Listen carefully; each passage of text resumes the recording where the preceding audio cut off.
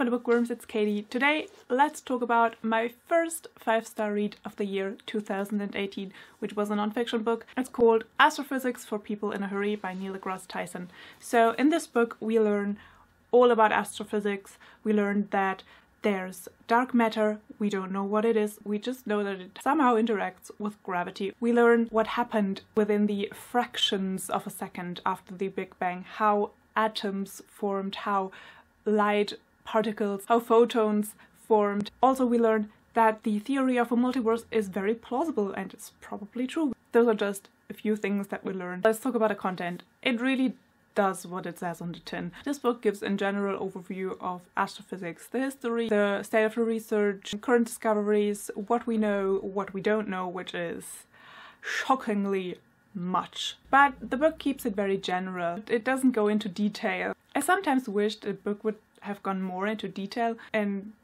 provide more explanation on certain things. I felt like we hurried past a few things sometimes. No pun intended. For example, in the very first chapter there's a description of all the particles, all of the physical particles that formed during the Big Bang. It's more of a, oh hey, these are the particles, this is what they are called, but we don't really get to know what they do or what physical properties they have. But because there is not a lot of detail, I think to understand this book you need a basic knowledge of science. What an atom is, you need to know what gravity is. If you don't have that, maybe this will probably confuse you a lot. Let's talk about the structure of the book.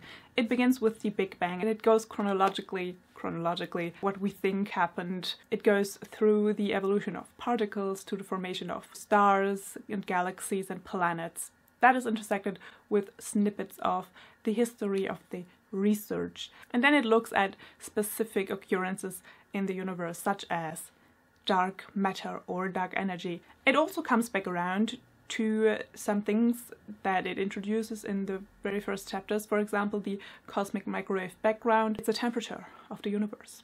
And as I said, it's super short. Sometimes I thought maybe a little bit too short. So let's talk about the writing. It sounds a little bit boring. I'm reading a book about astrophysics. That has the potential to be boring and tedious, but it's not. Somehow the writing made this book, this topic, very, very interesting. And that is because of the humor that is strewn throughout the book. It's nice to laugh every once in a while. Also what I've noticed is that this amazement and excitement about science really leaps off the page.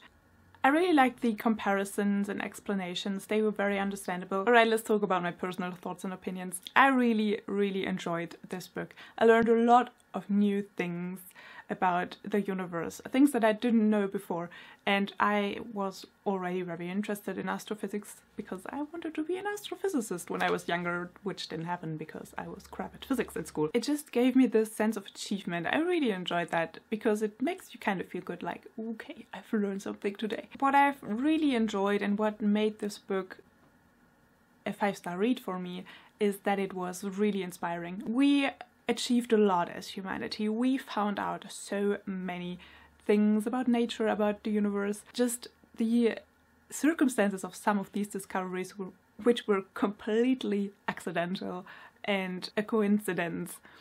It's just so inspiring, also a little bit, you know, funny. There are so many mysteries still out there, so many mysteries to uncover. I'm really excited about that. But it's also very humbling to think about that there's so much we don't know yet.